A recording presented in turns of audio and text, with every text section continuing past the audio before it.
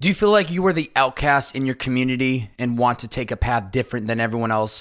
Do you wish you were surrounded by more people with similar interests to you? Have there been moments when you felt lonely, unsure if you would ever find people with a similar mindset?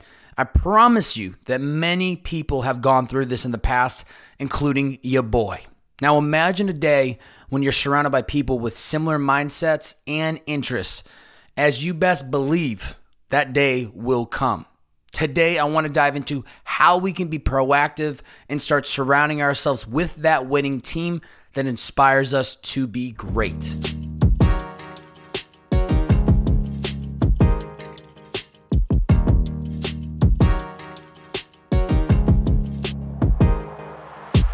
Ladies and gentlemen, welcome back to It's the Bearded Man podcast with your favorite, the world's favorite bearded man, Bob Bay. Each week on these solo podcasts, I try to share some insights on topics to help you become the best version of yourself. Do I have all the answers? Absolutely not. This is just my bearded wisdom, and I hope it brings value to you. So a few weeks ago, I received a DM from Sophia, a listener of this podcast. Shout out to you, Sophia. She told me that she was struggling to find a community of people with similar interests as her. And some context to Sophia, she lives in Silicon Valley and is surrounded by the tech world. She's really interested in photography and the music industry, and she feels completely alone because her interests don't necessarily fit the mold of the people that she is surrounded by. And her question to me was, what is your advice on dealing with not being surrounded by like-minded / supportive people? So let's dive into it today. Buckle up. It's going to be a good ride. And let me remind you, beautiful folks, as I'm dropping some bearded wisdom throughout this podcast, if I make you smile, if I make you laugh, if you enjoy this podcast at any moment in time, all that I ask, please screenshot this episode, post it to your IG story. Tag me at Bob Bay. That's B-O, 3 B's, 4 A's, and a Y. Share out the podcast on your IG story and tell the world what you are enjoying about this episode. It helps us organically grow this project to the tippity top. So please, please, please do that if you enjoy the podcast at any moment in time. Thank you so much. Building a winning community. Building a winning community is crucial because it's going to keep us constantly inspired and will be that group of people that we can go to when we need advice, feedback, or inspiration. Looking back, I was very, very fortunate to have met a lot of young creatives in my hometown of Chicopee, Massachusetts, because they ultimately gave me the green light to enter the podcast space in 2016. I was surrounded by aspiring recording artists, clothing designers, music producers, photographers, filmmakers, models, dancers, entrepreneurs, etc. They were all young in their career, but they were taking daily forward steps towards these interests and towards these ideas. And the common theme among these people that I saw was that they were all passionate. And that energy to me was so contagious. There was no question if they were going to succeed. It was just a matter of how and when. And without seeing the growth of these individuals in real time, I don't think I would have had the confidence to take the leap to launch a podcast. To me, they were the example of how to go from having an idea to then executing on it. As the years have gone by, one relationship leads to the next, one podcast opens the door for another one, and I honestly pinch myself just thinking about all the incredible, passionate people that I'm directly surrounded by today or that are just 1 degree away from me. Now, that's not a flex. This is just a prime example that if I can do it, so can any of you. It's taken reps and patience to get to this point, but let the bearded man be proof of concept. All this to say, I have personally seen how having the right community around us will be the fuel to the fire inside when we need it the most and will help us get to that next level in our careers and our lives. So steps for building that winning community. Number 1, throw yourself out there. Let's use Sophia's story as an example today. I'm sure many of you get sick and tired of hearing me talk about the bearded man. Am I right or am I right? If I'm in Sophia's shoes and I'm interested in photography and the music industry, I'm doing one of 2 things. First, I'm looking to see if there are any photography or music industry meetups nearby in Silicon Valley We are very, very close to some sense of normalcy with events happening again. I think we're starting to see a lot of COVID restrictions get uplifted. So I think it's okay to talk about this now and, push people to get out there and throw yourself out there and in real life, in person. So fingers crossed that we're going to continue moving in that right direction. But if I'm doing this, if so, I'm attending them and I'm walking up to every single person and introducing myself at these meetups. I'm saying, hey, my name is Babe. I'm the guy with the beard who thinks he's some hot shit, and I run a podcast. Who are you?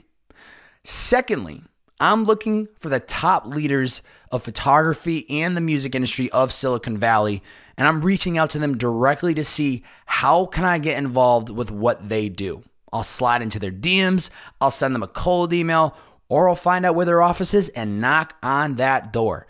My goal is pretty much to grab their attention and say, hey, I have similar interests as you. I'm inspired by you, and I want to observe and learn from the best in the area, aka you. The mindset that I would have towards both approaches, whether it's the meetup or reaching out to the leader of, this city, is that I've got nothing to lose and everything to gain. I'm throwing myself out there and will continue to do so until something clicks. That's the mindset to have. Today, I've built an incredible winning community that I am oh so grateful to be surrounded by. But trust me when I say this, the work never stops. There's always going to be more people to meet. Until this day, I continue to throw myself out there and introduce myself to people that interest me. It's a balance of complimenting / acknowledging them, asking them questions, and really just listening. From there, it's having patience with these relationships and letting them grow, which I talked into depth about in episode 79 for genuine networking.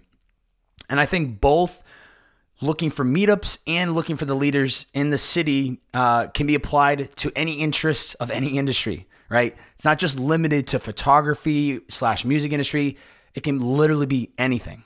So to me, the first step for building that winning community is throwing yourself out there. Hype yourself up and remind yourself, I've got nothing to lose and everything to gain. Hit the local meetup, slide through the DMs, and send it. Step 1, throw yourself out there. Number 2, reps on reps on reps. That could be a song, but it's not. I know when most of you hear that word rep, you immediately think I'm talking about working out probably, right? Although I'm all for getting gains in the gym, that is not where my head is at for this. Reps on reps on reps is a reminder that it's going to take more than just one DM, one meetup, or one email. It's this continuous work in progress for us to build this amazing winning community around us, right?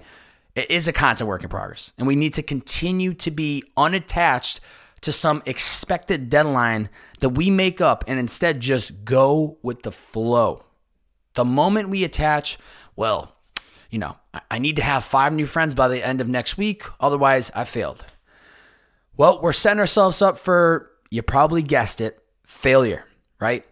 We can only control the controllables. So instead of setting goals such as, next week, don't attach I need to make 5 friends next week. Set goals that are more realistic that we can control. Similarly, like next week, I'm going to attend 2 meetups and I'm going to be open to what might come of it, right? You may have 10 new friends by that event. You may have none. What truthfully matters is that you stepped up to the plate and you swung the bat, which is the work. That's the work in of itself. And that is where the progress will come in the long run. And as long as you continue to do so over and over and over, at some point it is going to click, right? If I had $1 for every DM, email, text that I never got a reply from, that I got ghosted, I would be loaded.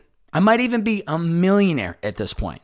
But has the no response stopped me from putting in the reps? Absolutely not. If anything, it's only giving me the green light to keep doing it because I want to show the world who they sleeping on, aka the bearded man, baby. I keep going and I keep sending them because that's what I can control, right? So the second step, no matter how well or bad things may feel, Keep putting in the reps. The progress will inevitably come. There's no question about it. You know how I know? Because I've seen it in my own life. I'm here to report back that consistency will lead to results. So please do not lose hope and keep going. Number 3, create the opportunity bus. I was very unaware of this opportunity bus analogy until I did a recent podcast with Steve Odell for episode 86. And essentially, he talked about the benefit of living in an environment where the opportunity bus comes constant. So for example, if you're interested in creative, the opportunity bus comes constant in Los Angeles. If you're interested in tech, the opportunity bus comes constant in Silicon Valley. If you're interested in healthcare, the opportunity bus comes constant in Boston. If you're interested in finance, the opportunity bus comes constant in New York. In Sophia's case, although maybe she may not be where the opportunity bus comes constant, she can build her own opportunity bus and drive the damn thing. Whether it's creating an event in Silicon Valley or hosting maybe like an online meetup, she can realistically create opportunities for herself. Now, is it easy to do? Not necessarily. Will it be a lot of work? There's only one way to find out. I can't promise how this would be beneficial, but I can guarantee that something good will come from it. So let's also take a second to acknowledge that we can build some really strong relationships through the internet. Even if Sophia decided to host something online and 0 people from Silicon Valley joined, but 100 people from the internet did, that's a step in the right direction, right? I have built some incredible internet relationships with people that I podcasted with through Zoom. And although we've never formally met in person, it was and is a step in the right direction. Because then by the time that I have had a chance to meet them in person, I feel like we've known each other for years because of the internet. We're able to keep in touch. We're able to see what people are doing from afar through social media. I know that everything about them, and I know everything that they're up to because of the internet. So ultimately, if the opportunity bus isn't coming, build it. Think about ways in which you can create value and that would attract others to want to be part of it. Because I guarantee you there's someone out there that is looking for these opportunities that you could potentially create for them. And there you become the leader and you start attracting people with similar interests and similar mindsets. And if that doesn't work out, reach out to the people on the internet that inspire you and tell them. People appreciate the acknowledgement and you never know how that convo, what it could lead to just through the internet. So step 3, create the opportunity bus. To recap, if you feel like you are not surrounded by people with similar mindsets or interests, know that you are not the only one. Speaking from experience, you can and will find these people in time. So know that it's going to happen. Steps for building a winning community around you. Number 1, throw yourself out there. Attend a local meetup, slide through someone's DM, or send a cold email. It is not easy to do, but the mindset should be you've got nothing to lose and everything to gain, so be aggressive and go for it. Number 2, reps on reps on reps. This is a reminder that it is going to take more than one DM, more than one meetup or email for us to build that amazing winning community around us. It is a constant work in progress, and we need to be unattached to some expected deadline that we make and instead just go with the flow and trust that it will fall into place with time. Number 3, create the opportunity bus. If we don't feel like enough opportunities are coming inbound to us, create the opportunity bus and invite people to tag along. It is only going to help you build that winning community by surrounding yourself with similar mindset people. Challenge for the listeners, that is you. Which of these 3 steps do you need to put more effort into?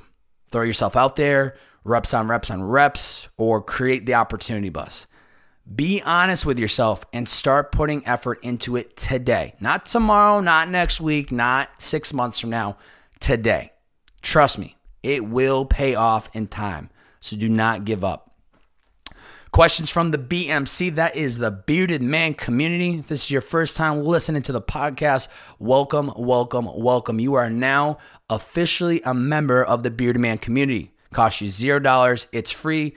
All are welcome. Thank you for joining the club community. We have a couple questions. First off, Josiah, how would you approach people that are in a quote unquote level above you, meaning money, success, etc.? Don't overthink it. Treat it like it is anyone else. Slide through their DM, send the cold email, or approach them in person and just introduce yourself when you have the chance. Plant the seed with them and just let it grow naturally.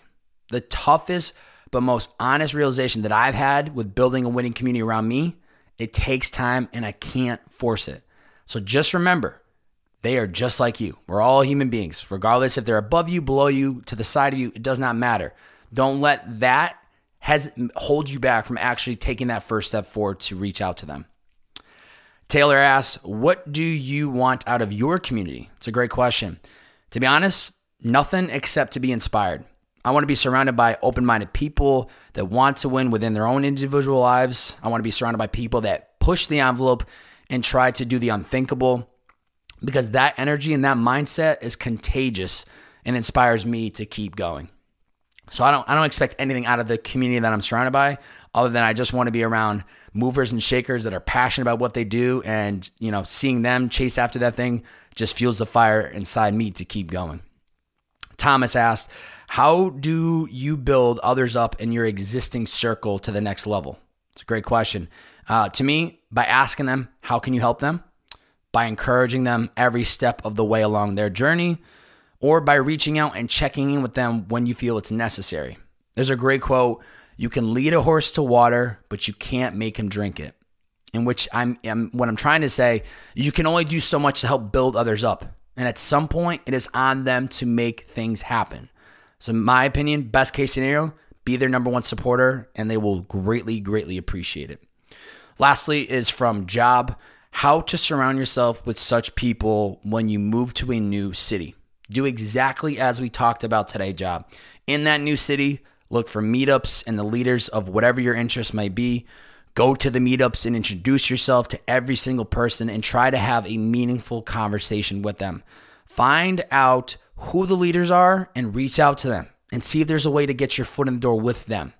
Look at a new city as a challenge, as this mini adventure, right?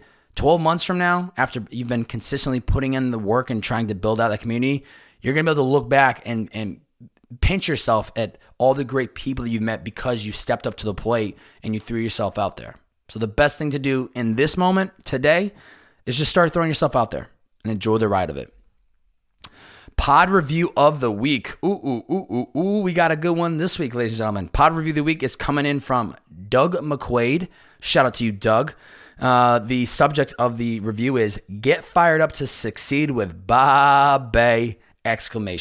Let's go. He gave it 5 out of 5 stars. Love that. The review is Bobby gives great advice on his solo pods, and each interview has some great takeaways. Hearing how other people did it offers great insight on how listeners can get started on going after what they want. Yes, that's what I'm talking about, Doug. I'm trying to fuel the fire inside you, my brother, whether it's these solo pods and me just rambling with some bearded wisdom, or it's the stories of the guests that I bring onto the show. That's what it's all about, my friend. Thank you, Doug, for taking the time to leave this review. If you want to be the review of the week for next week, head over to the iTunes podcast app and leave us a review. We're at 61 reviews. We're shooting for 100 by episode 100, which is in 7 episodes. So we're going to have to crank up the heat a little bit. I'm going to have to start sending some text to people and say, yo, go leave me a review. I need it. But shout out to you, Doug, for leaving that review. That is it, ladies and gentlemen. Episode 93, The Winning Community. Surround yourself with people that inspire you to be great. I hope you enjoyed this episode. I hope it was valuable. If there's a subject or topic you would like me to cover, please do not hesitate to reach out and slide through my DM and let me know what topic you'd like to hear next. It's exactly how this podcast came to life. So shout out to Sophia. I hope this episode is somewhat valuable for kind of the situation that she's in. If you guys and gals enjoyed this podcast, please, please, please screenshot this episode right now on whatever platform you're listening to. throw it on the IG story. Tag your boy. That's at Babe. B-O, 3 B's, 4 A's and a Y. And let me know what was the biggest takeaway of the episode. Just give me one word, one sentence. I'll take whatever you can give me. But share it out with your IG fam and let us know what you enjoyed most about this episode. Thank you guys and gals for taking the time to listen to this podcast. It is oh so appreciated. You could be listening to a million other podcasts right now, but the fact you're tuned in with the Bearded Man gets me fired up. A lot more content on the way. Have a great rest of your day. It's the Bearded Man Podcast. See ya.